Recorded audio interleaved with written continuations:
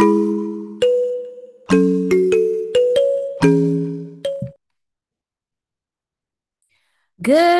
morning. It's morning here where I am, but anytime you are listening to my podcast, how are you guys? Welcome to DWS episode 2. And this is season 2, y'all. Fixing relationships. And that's what I want to talk about. Fixing the relationships. Y'all, if y'all see this glare in my glasses, if y'all are looking on YouTube, I sometimes I don't even want to wear my glasses when I'm doing the podcast because y'all can see the screen. I have to keep my head like this, like down, in order for you not to see the glare in my glasses. If anybody got some tips and tricks on how I can fix that, please let me know. Otherwise, I'll be wearing my glasses like this, like old lady style, like back in the day. I think that's cute though. What y'all think? Anywho, man, we are losing people left and right. And I feel like I have something heavy on my heart that I want to talk about. I've recently lost someone that's very close to me and dear to me. And I wanted to fix the relationship. And the person that passed away was not the person I need to fix the relationship. The person that I'm talking about is my father. I love my father to death. Do we have a relationship? No, we do not. Do I want to fix the relationship? Yes, I do. I truly, truly always wanted a relationship with my father. That's important to a female. That's how you learn, what type of man you are looking for. Your father is that figure for you. And for me, that's not really because I got my degree in information technology because my father is smart with computers. And I figured, why not? We got something in common, right? I'm doing something that he knows and he can help me with so we can spend more time together. But that wasn't the case. And that's not the case now. I mean, we rarely talk, probably holidays, birthdays, random calls, things like that. But I wanted advice from you. How do you fix it? Like, if you want to talk to that person, how do you get them to want to build that relationship with you? And I'm sure he wants to, but my father has some things going on that's personal that I don't want to talk about in my podcast because I don't know if he wants that information out there and is personal to my family and to him. So I just wanted to get your advice and come on here and say those relationships are very important because that's your DNA. That's the person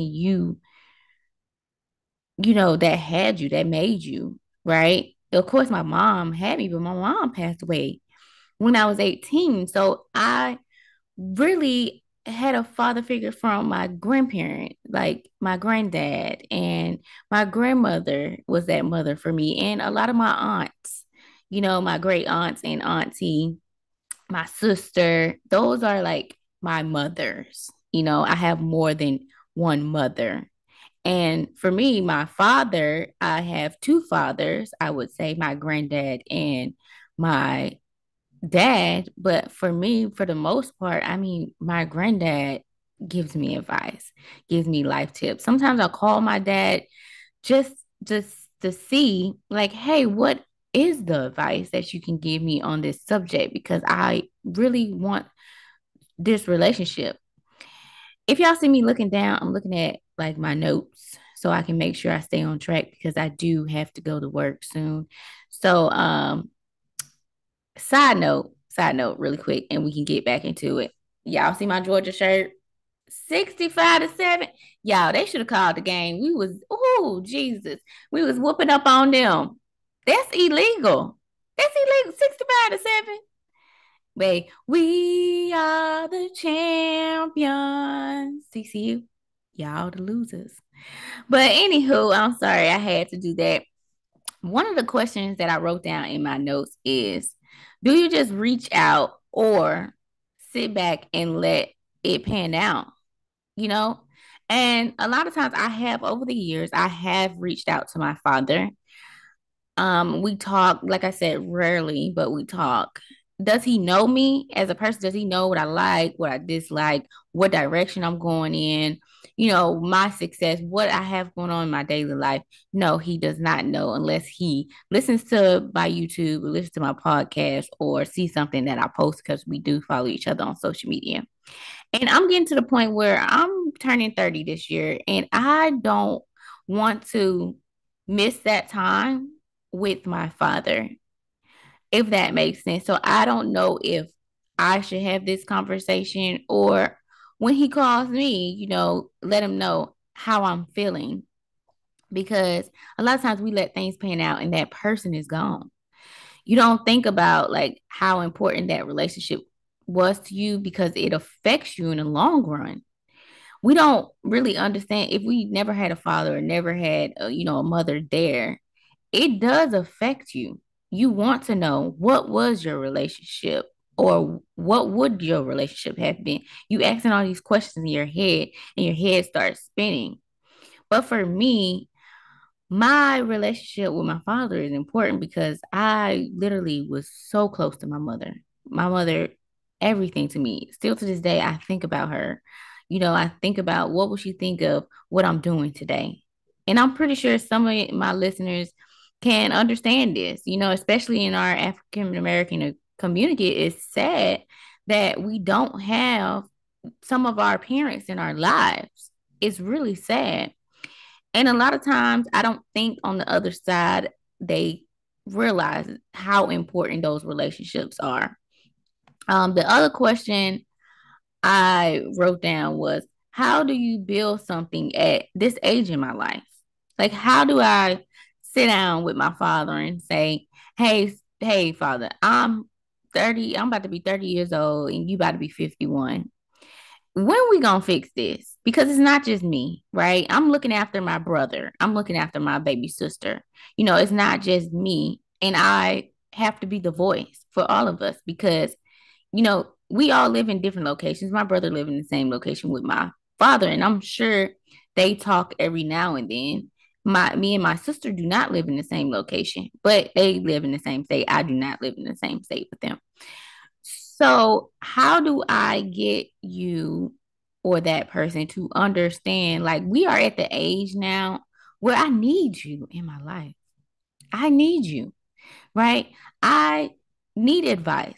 You have lived 50, you'll be 51 this year. You have lived this long. I need guidance, right? Even if you don't understand, but my dad is very, very smart, y'all. He is so intelligent. And sometimes it hurts me that he just does not per se nothing, but he's going through some things, like I said, some personal things, and it affects him. And I want to see him do great. I want to see him healthy. I want to see him be the best person he can be. And that's a lot of people say, what inspired you? What's your motivation? My motivation is that, like, I see, how my father is. I seen what my mother went through. I seen what my sister went through, my aunts, my auntie, like my grandparents, everybody. Like, I seen throughout my 29 years of life, I've seen how people navigate through life, and I take in what I want from people and what I don't want. And what I don't want to do is get to a place where I have not did everything I could to fix it, right? I even to fix it, I even thought about my dad moving with me, right? But I'm not that type of person yet. I'm not there yet. Well, I can take care of another person yet.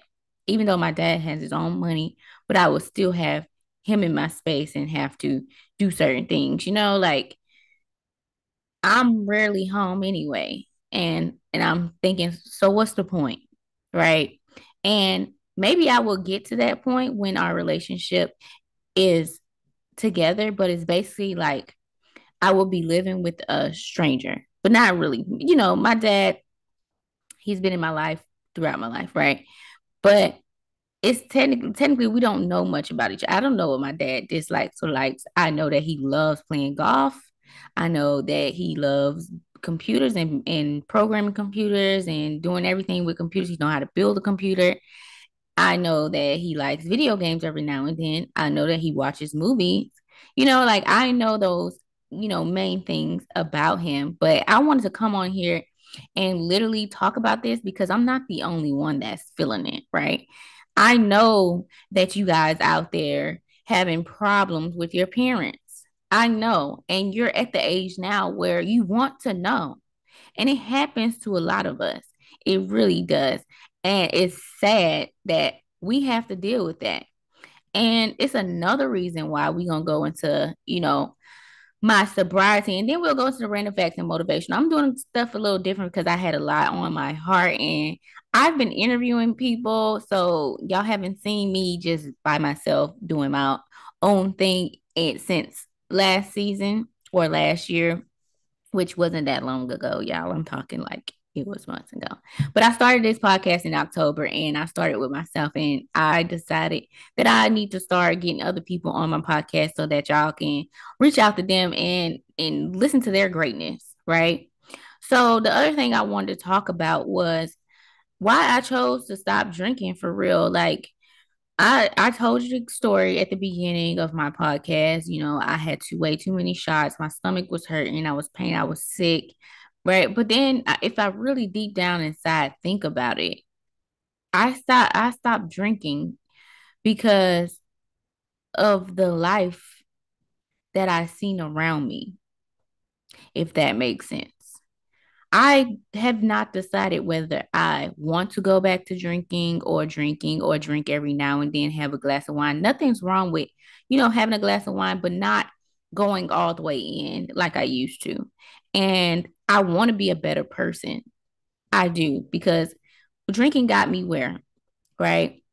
I wasn't angry or mad at anyone, but sometimes I just didn't want to talk to anybody. I was in my bubble. I would drink, wake up early in the morning, drink, and just be to myself. And that's what I wanted. But is that what I really wanted? No, that's not. Like, why am I doing that? So for me, you think about your assets and your liability. For me, in a personal aspect, mentally, drinking was a liability for me. Drinking was expensive. Right now, I'm not spending as much money. I'm not going out as much. If I do go out, I'll get like a mocktail or something, or if they have non-alcoholic drink. It just dawned on me like, why? What was drinking doing to you? And I realized yesterday when I wrote down my notes that drinking was a liability. So y'all, let me stop on my soapbox. I hope that y'all have, I don't hope that y'all have the same problems, but I hope that you understand what I'm going through. And maybe you guys can leave me some advice.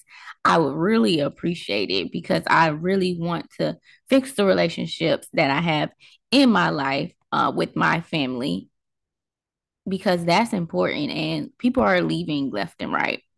So the random fact of the day, random fact of the day, a random fact of the day, random fact of the day, random fact. All right, the random fact is the eye of an ostrich is bigger than its brain. Its eyes are around the size of a billiard ball. One eye is also smaller than the other.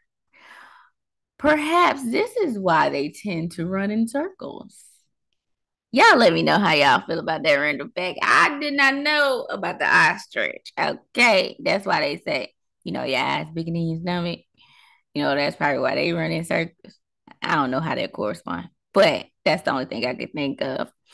The last thing I want to lay on you guys this week, this day, if you're listening to it, whenever you're listening to it, is a motivational quote. The motivational quote of the week is we all make mistakes, but what matters is how we go back and fix them by Ryan Christian. How we all make mistakes. We do. We literally all make mistakes. But how do you go back and fix them? You try. That's what you do. You try all you can do to fix the mistakes. And if it's just a regular mistake and you can't go back and fix it, guess what? Leave it in the past and let it go.